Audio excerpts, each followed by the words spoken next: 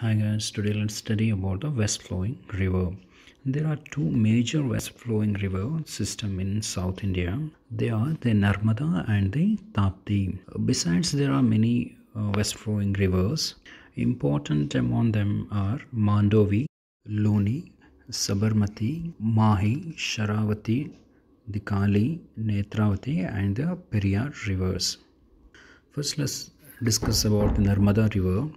It is the longest west flowing river in India. It is also known as the lifeline of Madhya Pradesh and Gujarat. The river rises from the Amarkantak peak in the Maikala range in Anuppur district of Madhya Pradesh.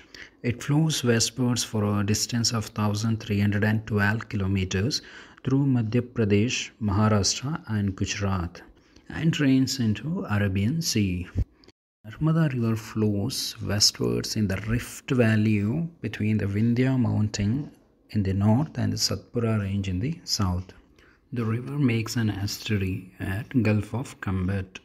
Three important waterfalls in its course. They are Daulandar Falls, Kapiladhara Falls and Darthi Falls. In the river estuary, there are many small islands in which Alia Bet is the largest island.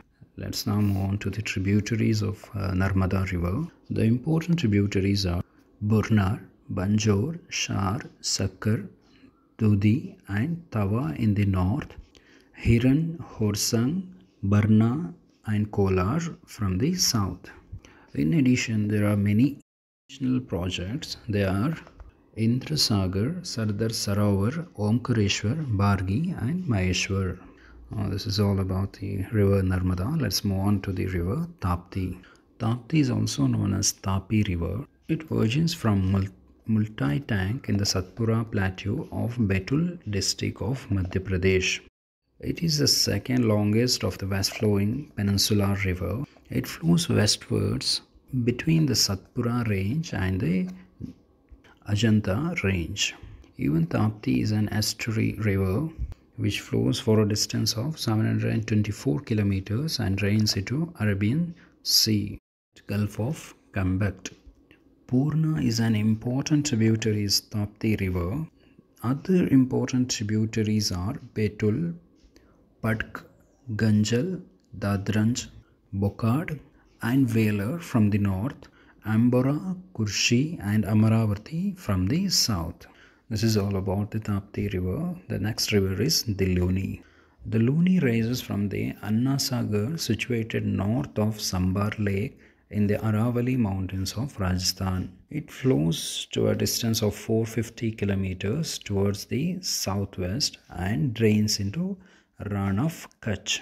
The another west flowing river is Sabarmati. The Sabarmati river rises from the south of Aravalli hills of Udaipur district. It flows southwards and drains into Gulf of Cambay. The next west flowing river is the Mahi. The river Mahi rises near Gwalior in Madhya Pradesh and flows southwestwards. It drains into Gulf of Cambay. The another important west flowing river is the Sharavati.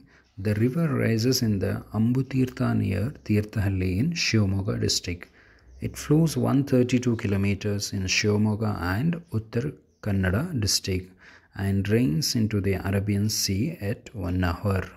The river is famous for its 275 meters Jog Falls. The two dams had been constructed across the river Sharavati. One is the Linganamakki Dam and another is Gerusoppa Dam. For dams, you guys will have a separate class regarding the multi-purpose projects. Okay, let's move on to the next river, that is the river Kali. The river Kali rises from the Supa Taluk and flows to a distance of 161 kilometers and drains into Arabian Sea. The famous Supa Dam is constructed across the river Kali. The next river is Netravati. Netravati originates at Bangra Ballige Valley in Kudremukh in Chikmagalur district. This river flows through the famous pilgrimage place Dharmasthala. The Narmada merges with Kumadadara, a river at Uppinangadi and drains into Arabian Sea. at south of Mangalore city. The famous controversial Ethinavale project is related to this river. The next river is Periyar. It's the most important river of Kerala. It rises from Periyar Lake, flows over a distance of 225 kilometers and drains into Arabian Sea at Ernakulam. The other two rivers which flows towards the westwards in Kerala are Bharatapuzha and Pampa river. The last important west flowing river is Mandovi or Mahadai river.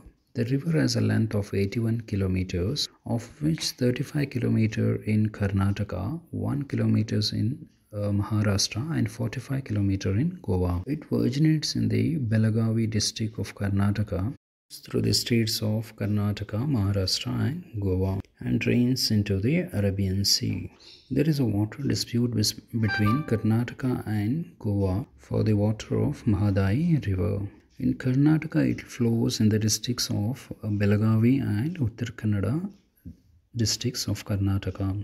The Mandovi river forms two important falls. They are Dudhsagar and Varapoa falls. This is all about the west flowing river. Hope you guys enjoyed it. Thank you.